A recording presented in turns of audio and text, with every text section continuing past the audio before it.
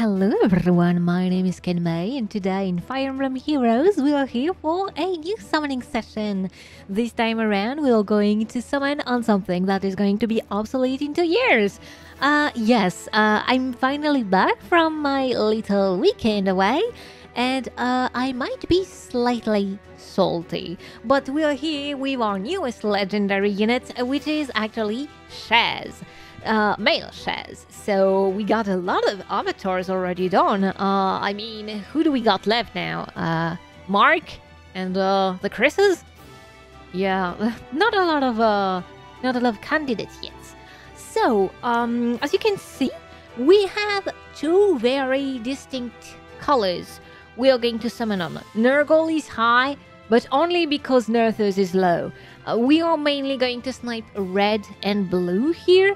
I do hope I have enough orbs, and I'm going to be honest, I'm not even sure I would buy a pack. If I notice I won't be able to get the spark by sniping, I will adjust, and then, I will adjust accordingly. But I really doubt that we're going to have any trouble with blue and red, right? So, before we go, we're just going to test the luck with the Sunday banners. Let me check. Who am I going to start with? Let's start, well, with this one. On this one, I would really like either a Liane or a Nyla, so either blue or colorless. Well, let's test colorless. Yes. It's been a long while since I've gotten any Liane, so I want one. I won't have one. Alright, Brady. Then we're going to do the next one. Whoop. I'm over here. On this banner, Marita maybe? Marita Mamori? Yeah, green or red. Let's go grab the green. So while we're doing that, since I was away, I did ask, I asked you to ask me some questions. So we're mainly going to do that during the session proper. But, I know I need to address it. Okay, on here. Green if I can. Let's go.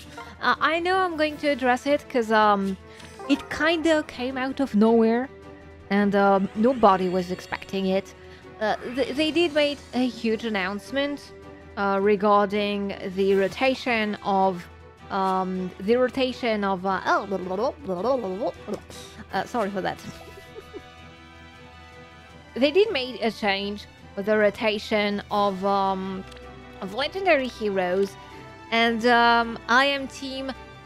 You are putting your game in hell mode right now. You're just wanting people to go away with that. So I did send my little constructive feedback. We'll see what happens, but clearly that doesn't incentivize me to go in this session. And more so, like, if they do that with legendaries, mythics, mythics, you are the next one to go, to go down this path. So, let's go. Maybe above the town? Well, this is a perfect good circle. A perfect good circle. A perfectly good. A perfect first circle. Let's see. Okay. Off to a strong start. Yeah. Plus Res Ellwood. He has a super boon, I think.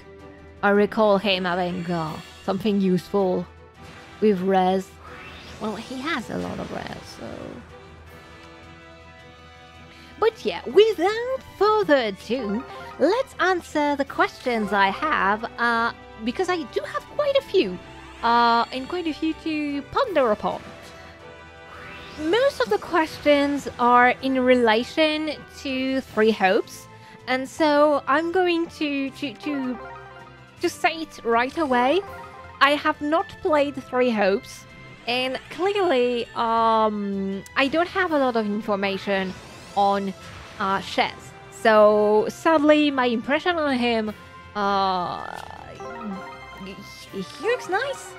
I'm sure I'm going to like him more being in Heroes, because I will get to know him more, than really playing the game, right? So, let's start with Rebel 53. In 3 hopes, which outfit you like better than in 3 houses? And also, what would Kenmei look like as a legendary hero? Thank you for the question. I think, design-wise, very good circle again.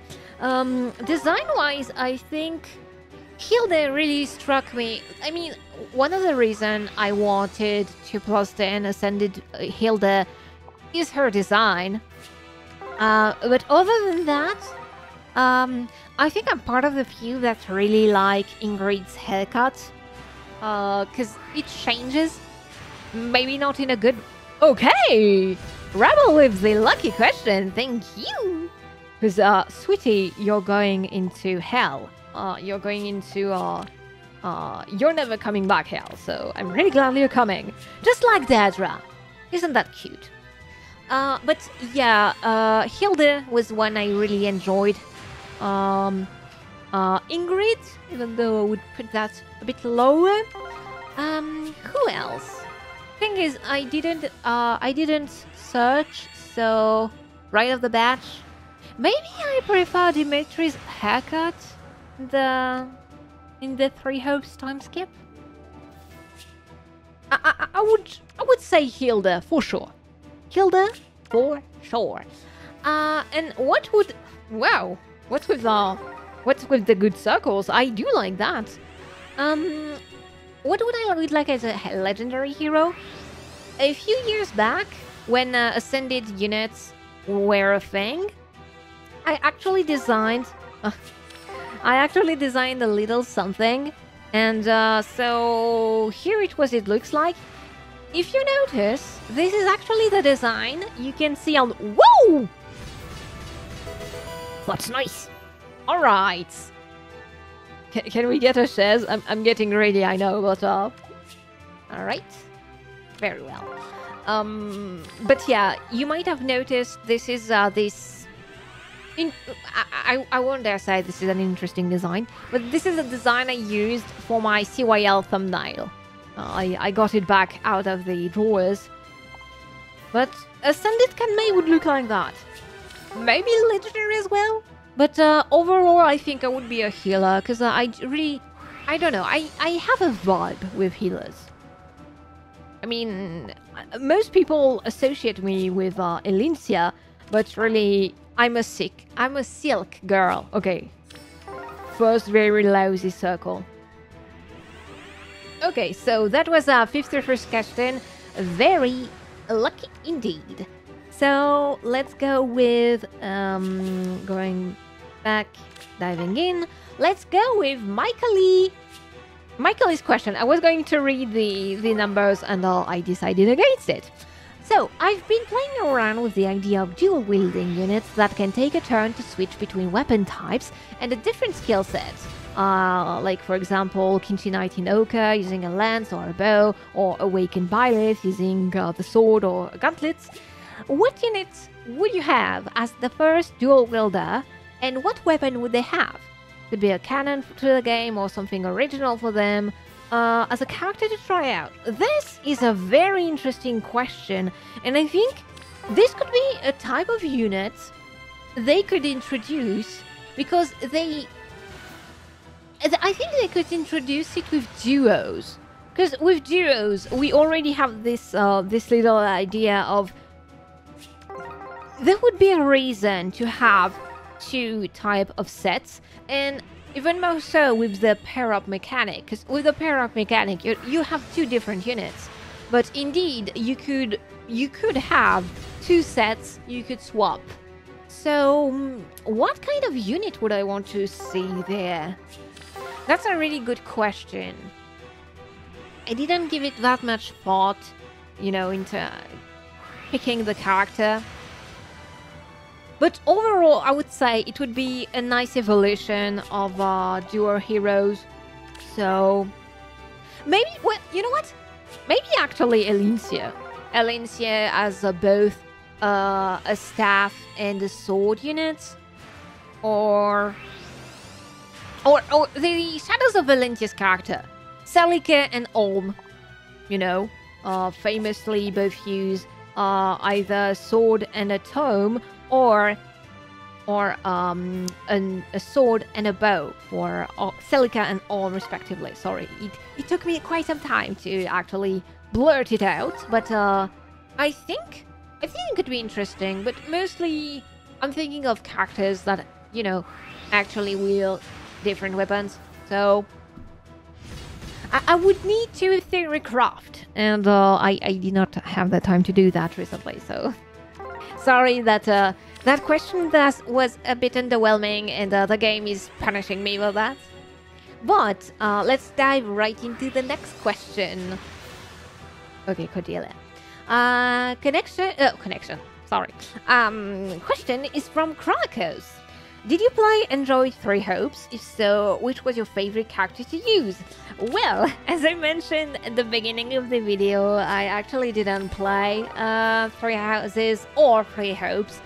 So that's a big I must admit, I know I've admitted to that quite a few times already, but I'm a poor I'm not a real Fae fan, because really the only Fae game I've played, Effie more than Fae, the only Effie game I've played so far in full is Shadows of Valentia. So yeah, but it's a really good question. Who would I think I would enjoy using? Most likely some healers and some dancers, maybe. Funnily enough, I did my Fae in Shadows of Valentia wasn't a dancer, so I haven't used dancer in Shadows of Valentia, but I do enjoy dancers in Fae in Heroes, so maybe anyone I could put as a dancer. Okay, clearing the barracks. Be right back.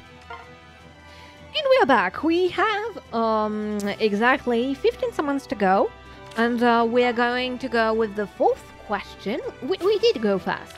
Let's do that. Yes, let's do this pattern.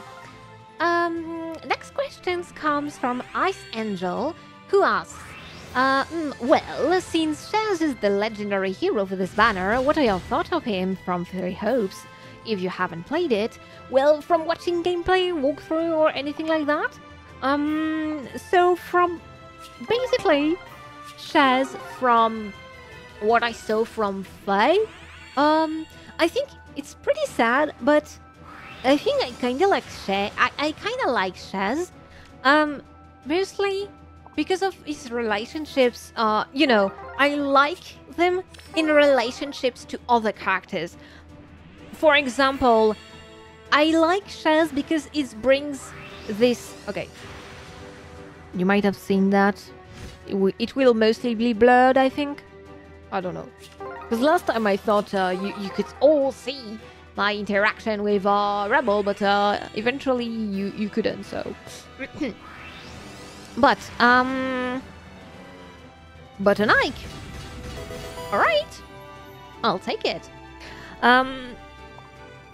I like that, okay. I like that Shez helps us see more why Byleth is called the Ashen Demon. She's called, they are called the Demon, if I recall correctly, so, yep. I also like the little I saw of Shez's relationship with Arvel. I find quite interesting. I really like the design. Well, it took me time to enjoy it, but I really like the design of maybe more the what we got as the legendary version of Shez, and the markings that comes out when Arvel actually comes out. I'm not sure they're coming out, but manifesting. Ooh, okay, Shez, big time. So yeah, I'm pretty positive towards Shez. Even if people were outraged by the hair color for a time, I think I recall that. Yeah, because it was very saturated, which I do enjoy, but I can see the point in not liking that. But yep, really like that.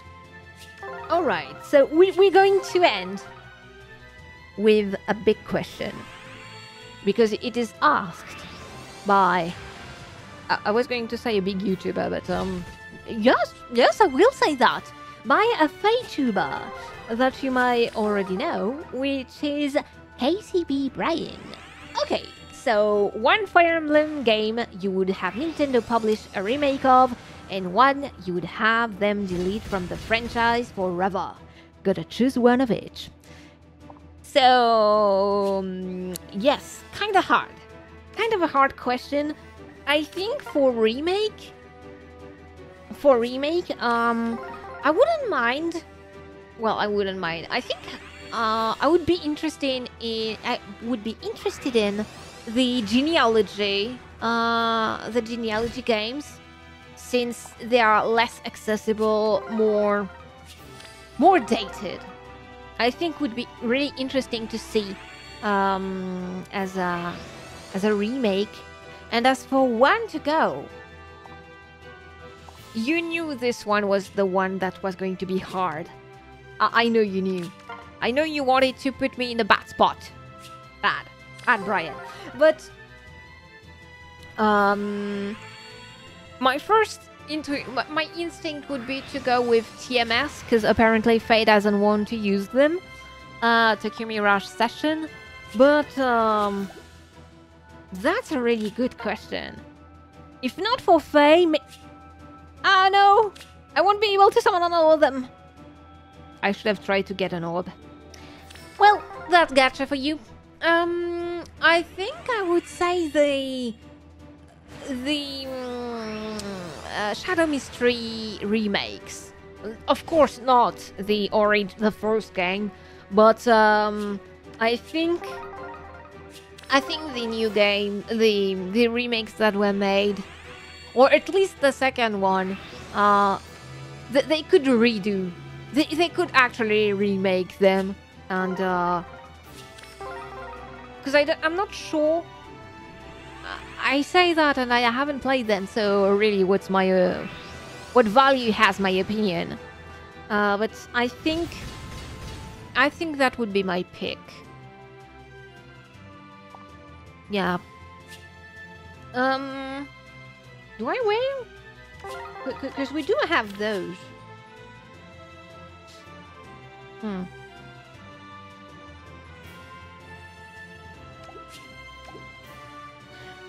Nope, I won't. Because you know what? Actually, answering Brian's question reminded me of his goal, and if I'm mad against Faye's choice of about the legendaries, I should not put my money there. So no wailing, we're going out with our Shez, who didn't want to come, but it's alright. We got one. We basically got one of each of our top picks, and an Emblem Ike, and an Emblem Ike, which is very good. Not bare minimum, really good pick, but yep.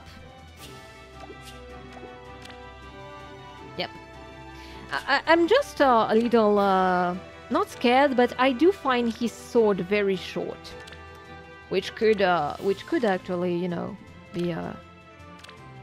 Oh, it's I don't know if you can see that, but I don't know if this is Arvol's influence or just something you can see from there. It does look like Arvol's influence, like the little thingies around here.